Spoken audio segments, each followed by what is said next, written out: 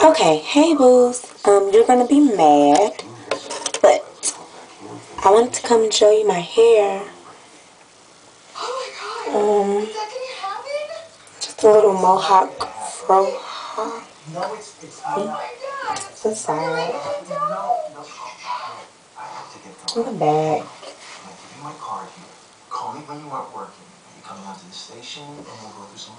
And the other side. In the bank. You're gonna be mad because I didn't do a tutorial on it.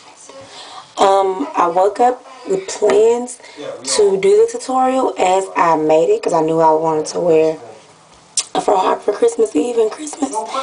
So I said, okay, I'm gonna wake up and I just record it while I do it. Well, I still have videos on my camera and my laptop. It doesn't really give good lighting from the angle that it has to sit at in my new bathroom. And so, and it just took the videos that were on there, it took them about 10 minutes to do. And I was kind of rushing to get out the house. And I didn't. Sorry. But, I'll probably do it again. Like Sunday. Or maybe tomorrow, because I have one of the rubber bands too tight. And my head is hurting. But basically what I did is I used 1, 2, 3, 4, 5 rubber bands. I just took my hair. Oops. Okay. I just took my hair and basically took my fingers like this. Like that. And then, see, that's one rubber band. And you don't want to really start with your fingers from the side because you'll get these parts like I have, but you can always brush them over. But I was rushing and I really don't care about the parts. So I just took my finger and then did like that at the very bottom. And then I rubber banded it. And then I did it again. Right there. Like that. And then rubber band it. Rubber band it. Rubber band it. And then at the top, I have another rubber band. And then to make it kind of stick up some more, even though I bobby pinned it down, I put another rubber band up here at the top because it kind of squeezes it in. If you bobby pin it, it doesn't really have the same effect to me. So when I came to the top, I made my bang first, then I did that. And when I got to the top, I just took one more section and rubber banded. And then I bobby pinned, hold on, let me fix. Then I just bobby pinned like some that was like sticking out this way. One that kept sticking out over here, but it wasn't really falling right. And then I just like did like this. Like fluffed it. It took me like not even 5 minutes. This is a twist out from the twist video I was supposed to upload, but I made so many different clips of it because I kept going from my camera view to my computer view that I haven't had the chance to put together yet. Make sure it's recording. So yeah, I did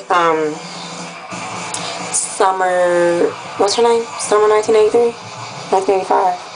One of them. I did her method of twisting where you don't see any parts because you do it in an angle. It worked wonderful. I will get that uploaded this week, except when I got to the top. It didn't really work that good at the last few sections. But everywhere else in my head, you couldn't see any parts. It was awesome. Great. So I did that, and I had pretty big twists.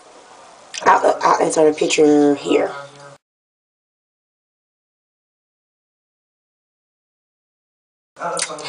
And yeah, my twists were pretty big. I didn't do mini twists.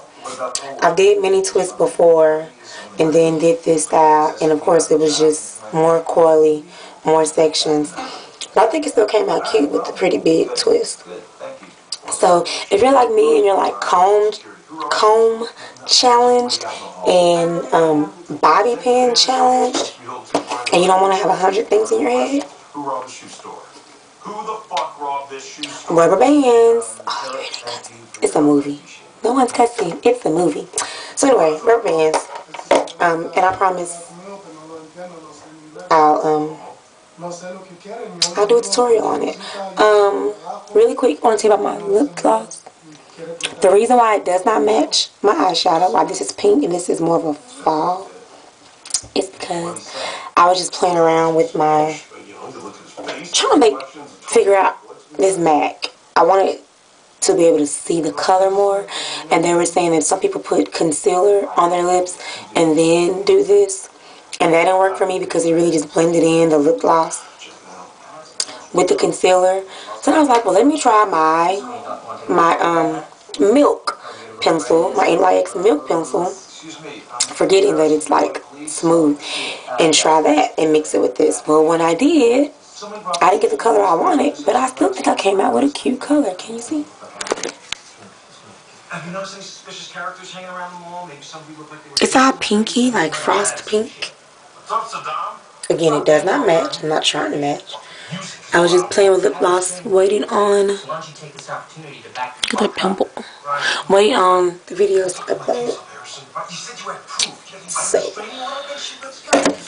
anyway, that's how I got that color. So, if you have like a funky lip gloss that you don't really like that much, which I like it, but you can't really see, try your milk, maybe, and mix some white with it, make it lighter, or mix some dark concealer with it and make it darker. I don't know. Mix some dark eyeshadow with it, make it darker. But even though it doesn't match what I have on, I like the color. So now if I want to get like this frosted pink look that's not clear, that's actually frosted, then I'm just going to mix these two, or maybe this and another pink to get this frosted look. So anyway, okay, I gotta go. Have a Merry Christmas, good Christmas Eve. Enjoy God's blessings. Remember the reason for the season. What else do we say? Go to church. If you don't go to church on Christmas, ooh, you can watch our church, www.ibocjoy.org, ibocjoy.org. Let it play while you're opening Christmas gifts or something. Give God a little time on Christmas. Peace.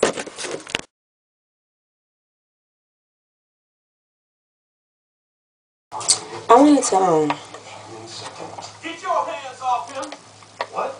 You heard me? That's my... come back and say, if some of you do try to do this before I do the tutorial, or even after I do the tutorial, I did just want to say, I do cut these out of my hair. If you can't do it, let someone else do it. I do not pull the bands out of my hair. I don't care how careful you try to be. It's going to pull your hair out. You do a lot better just cutting it, letting the rubber band unravel. You might get one hair stuck in there from how you put it on. But, so what I do is I pretty much almost pop myself, because it's just me and my husband. And I just pull the rubber band like way out here, or where I can see it, way away from my hair. Then I like put my fingers, let me show you. If this is the hair, I pretty much pull the rubber band like this. And then I stick my fingers in between it like that. So this is my hair. This is my hair over here. That way I can make sure I'm not accidentally cutting any hair. And then, so while I'm pulling it like that, then I take it and I cut. Because if you just pull it like this, and you're just like this, you really, see? You really can't see if you got hairs mixed in there. But if you kind of spread it out like that, then you can get a good, you know, if it is a hair up here, you know, you can cut down here, whatever. Basically, I'm saying, cut it out your hair. Either you do it or somebody you trust to do it. Do not take rubber bands out of your hair yourself. And try to be very careful putting rubber bands on your hair. It's kind of hard to do, but try to be careful putting them on your hair. But if you cut it out, even if you kind of got a hair wrapped around there, the rubber band normally just kind of wraps back around it. I've never pulled hair out of my head taking this out. Keep that in mind, okay? Deuces.